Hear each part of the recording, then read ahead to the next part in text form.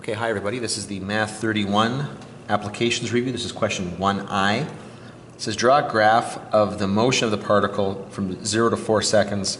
Include the direction, the times, the displacement for any critical point. Okay, now what we're going to do is to do this, the word graph is in parentheses here, because in quotes here, because this is a little bit of a different graph here. We're going to start right here. This is when time is equal to 0.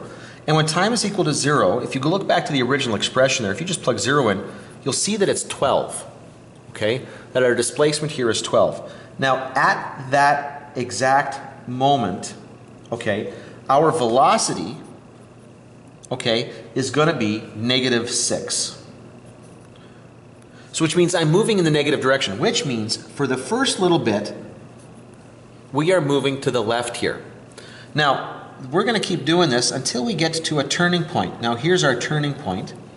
And we have already seen from question D that that turning point, or the place where it's at rest here, is going to be where t is equal to 2.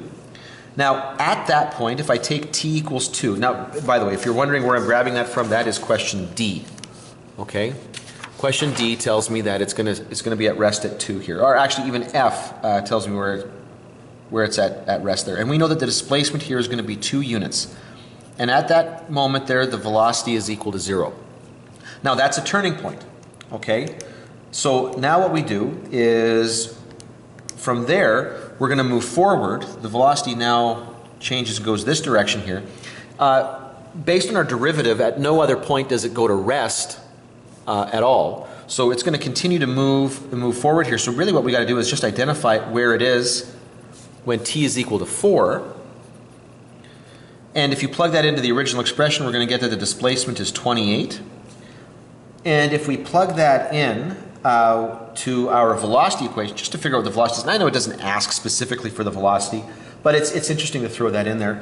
That will be 3 times 4 squared minus 3 times 4 minus 6, and it turns out the velocity is going to be 30 units per second. So that's just kind of a rough idea of what that graph is supposed to look like. I should probably put a little arrow on there to indicate the direction that it's moving.